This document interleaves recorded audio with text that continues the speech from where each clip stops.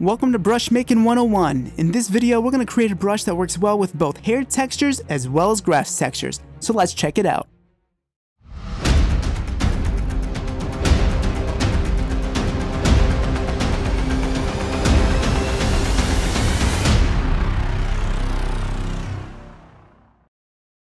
Hello everyone, Jason Ortega here with Blended Graphics. Thank you for joining me with our Day 6 video of our 30 Days of Photoshop.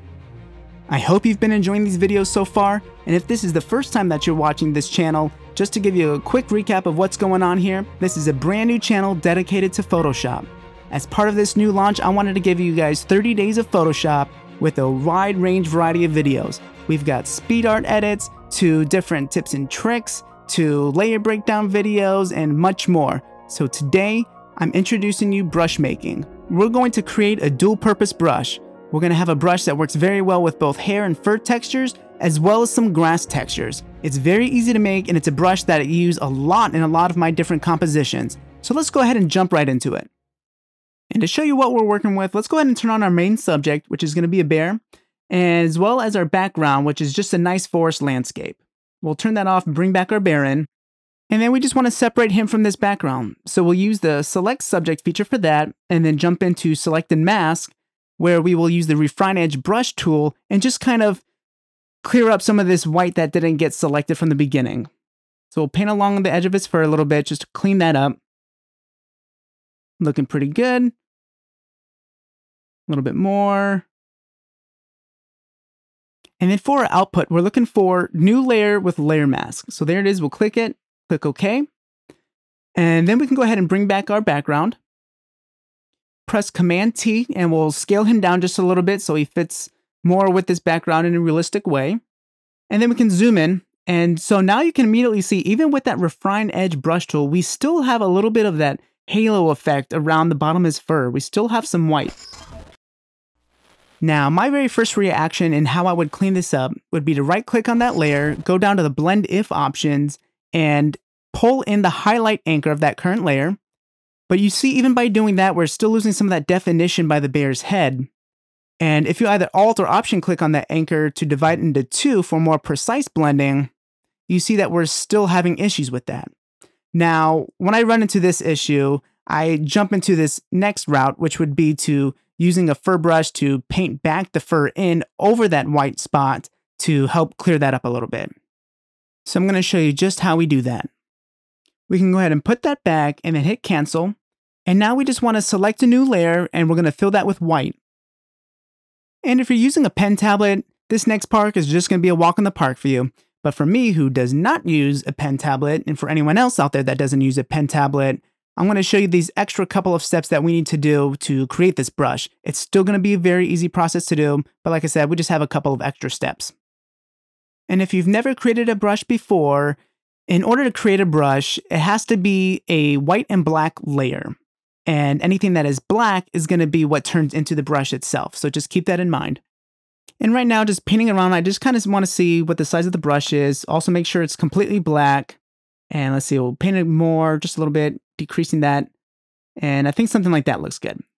The first thing we want to do is go into our brush settings. And most importantly, from our brush settings, we want to click on the Soft Round Pressure Size Brush Tip. And when you saw me using that brush before, I was just getting a feel for what I want that thickest part of the stroke to be, and something that is just my personal preference. Okay, we can hit Enter to accept that, and then press P to bring up our pen tool. Essentially, we just want to create a path that looks like a strand of hair. So we can click once at the bottom here, and at the very top, we'll click again, but drag it out into this curved path. And then you can either Alt or Option click on that point at the top there. And then we're going to right click this path and then click again on Stroke Path.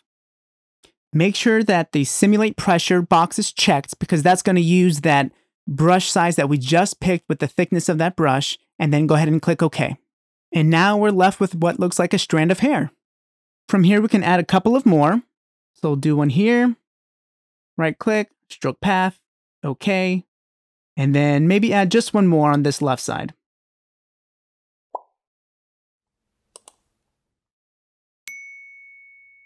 So something like this I think looks pretty good. Now we just need to go up to the top to edit, and come all the way down to where it says Define Brush Preset. Click that and go ahead and give it a title, however you want this to be displayed in your brushes. And then once you have that, you can go ahead and click OK. And now we got ourselves a useful brush. Let's go ahead and delete this layer and get back into our main composition. We can use our left bracket key to scale down the size of our brush, and then we're going to go into our brush settings to really make this brush a lot more effective. From here, we just want to go to the brush tip settings, and then we'll go ahead and increase the spacing just a little bit. Maybe to something right around here. Good. Shape dynamics, and we'll play with the size jitter. And we can also go down to the angle jitter as well. Not too much though. And then we can go into scattering here and change that up a little bit. We can also click on both axes so that way we have more variety.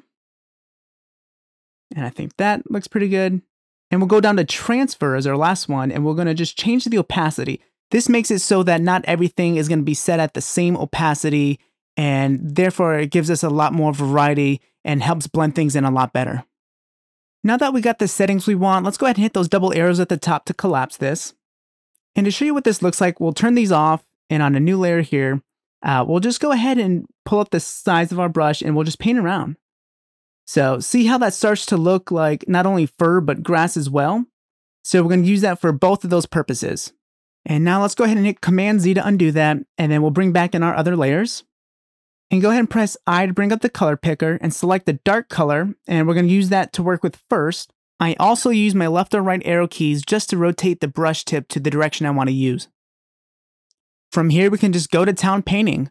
And like I mentioned, I like to start out with a dark color first, and then I continue to use my color picker and just slightly pick even brighter brown colors and tones as they go along, just to, again, build up that effect. You can use whatever opacity you want. Right now I'm working with 40%. I find it best to use something lower to begin with, and then you can build up on that. But you can see now that this white glow is starting to go away with us painting over it, and it's starting to look really nice. And since we have a lot of fur to work with, I'm just going to go ahead and speed up this process for you.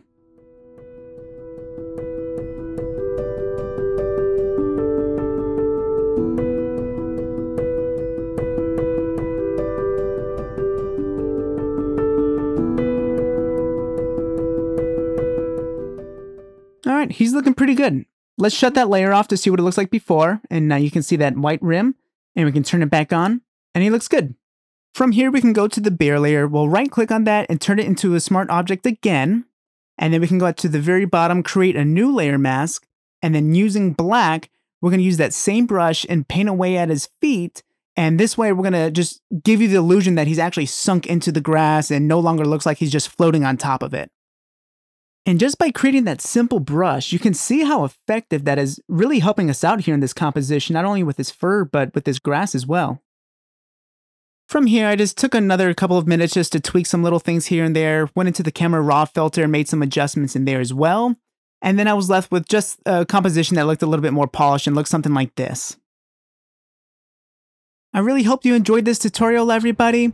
I debated on whether to make this video in the first place just because I know there's a lot of tutorials out there in regards to making brushes, but if you liked it and you found it useful and you want to see more of it in the future from me, please let me know in the comments and maybe you'll see something like this again. Who knows? Anyways, everyone, appreciate you watching. Hope to see you again tomorrow.